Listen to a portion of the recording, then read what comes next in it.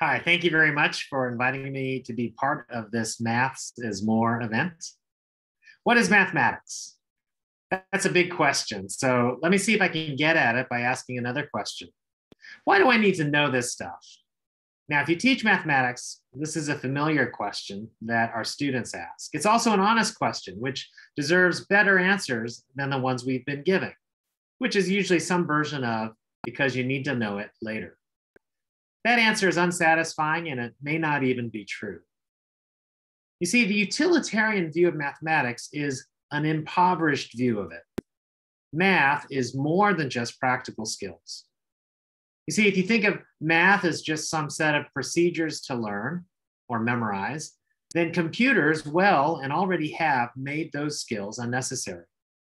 You might say learning math is necessary for careers, but in fact, much of the math that's used in today's hottest jobs didn't exist 20 years ago. And so if we focus attention solely on practical skills, we'll completely miss the broader benefits of a math education. Math is not just about doing numerical calculations. Just like writing is not just about stringing sentences together, and history is not just about reciting events and dates, and music is not just about performing notes on a page. You see, artificial intelligence can already do all these things. But even if you want to get practical, employers don't hire a math student because they know how to factor a quadratic formula. Often they don't even need to know how to do that for the job. They hire mathematical thinkers because they know how to think, to reason, to adapt ideas, to solve problems that they've never seen before. In other words, people who learn mathematics properly build human virtues like persistence and curiosity and imagination and an ability to think clearly. And these virtues carry over to any profession, no matter what you do. And these virtues are built by attending to basic human desires because math is, after all, a human endeavor. So math should feel human in the way that it addresses our humanity. For instance, we all love to play. Think about how we play a game. Mathematical play builds in us virtues like hopefulness. When you sit with a puzzle long enough, you are exercising hope that you're eventually going to solve it. You build up perseverance, just as playing sports make us stronger for the next game. Playing with mathematical ideas, having the space and time to tinker with mathematics makes us more fit to solve the next problem, even if we don't solve the current one. Now, there are many other virtues built by the study of mathematics that I could talk about. Right? Inventiveness, resourcefulness, habits of generalization, and expectation of enchantment. But what is it that motivates people to study math, right? Math is, after all, it can be a difficult subject to master. But you see, human beings do many difficult things, right? We spend years learning to play the piano or mastering a sport like tennis. Just like my little toddler, each of us spends years learning our first language. But our first reaction to music, sport, or language isn't usually saying, well, this stuff's hard, or I'm not a language person, right? Each of music, sport, and language require practice with basic skills like playing scales, improving our forehand, or saying particular words. This is true. We do have to practice basic skills, but the practice required to learn those skills isn't what motivates people to learn. Inspiration is what motivates us, right? Think about a beautiful painting, how you stand in awe and reflect. Properly taught, mathematics should have the same effect on us. So what is mathematics?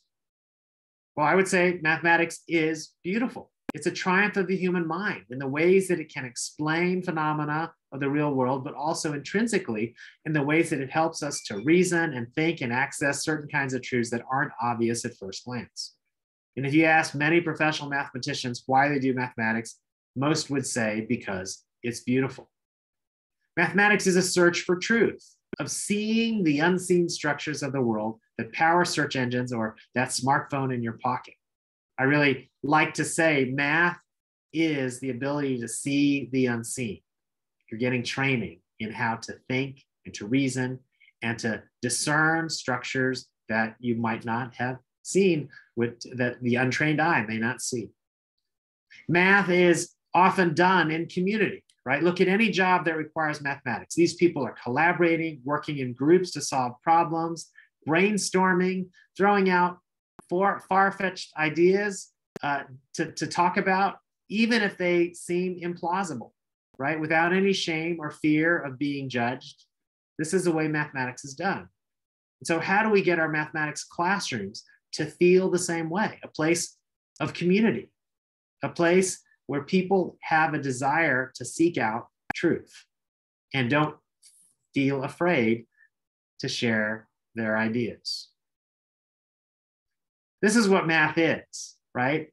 This is what makes math inspiring to learn, compelling to learn. Math is beautiful. Math is a search for seeing the unseen structures of the world.